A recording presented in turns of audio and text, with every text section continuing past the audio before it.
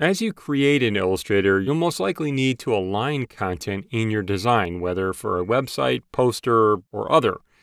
In this video, you'll learn about the different ways to align content.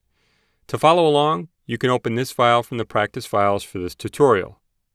Now, to make sure that you see all of the design content out in this file, choose View, Fit All in Window. To start with, you'll learn how to align objects to each other with smart guides. In this case, aligning this O shape with the other letter shapes. First, you need to make sure that the smart guides are turned on over in the Properties panel here. Smart guides are temporary guides that are helpful when you move and align content. With the selection tool selected, in the poster on the left, drag this O shape to the right. As you drag, you'll see magenta lines appear. The line you see in the middle of the shape means it's staying aligned with its original position. Now, if you drag far enough to the right, you'll see a vertical alignment guide on the right edge when it's aligned with the other letters. When you see this, release the mouse button. To keep all of the Fox letter shapes together, you'll group them. To zoom out a little, click in a blank area to deselect. Then choose View, Zoom Out.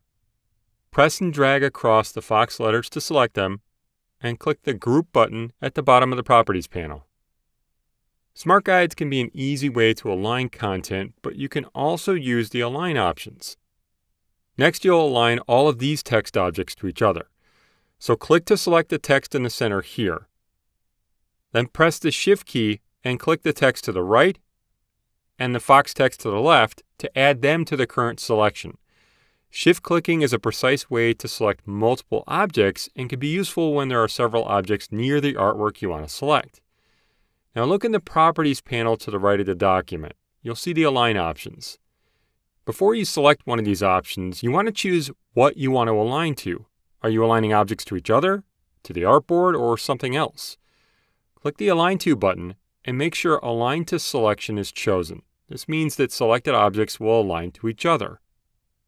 Click the Vertical Align Top option to align the objects to the top edge of the uppermost object, which is the text in the center here.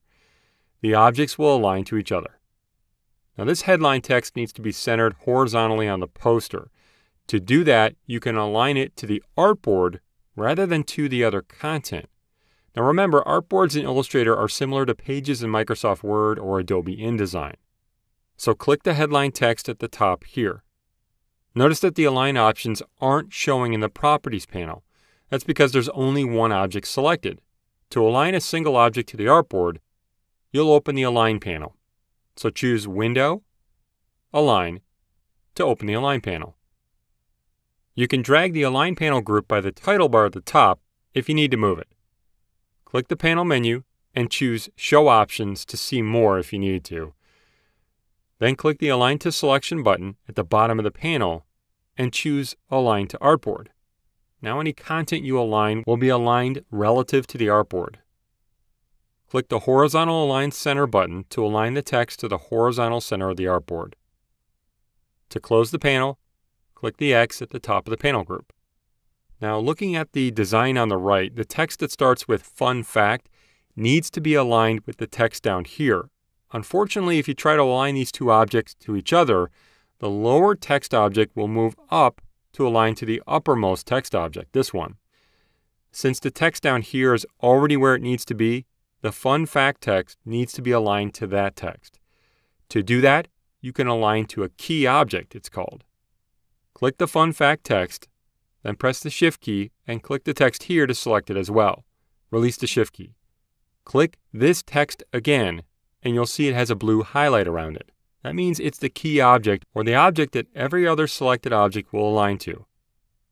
In the Properties panel on the right, click the Vertical Align Top button to align the text. The key object doesn't move as you saw in this case. To see the final poster designs with nothing selected, click in a blank area away from the artwork. Using the different alignment methods in Illustrator makes it easier to create cohesive, user-friendly designs for all kinds of projects. They're a great way to save time and maximize the impact of your artwork.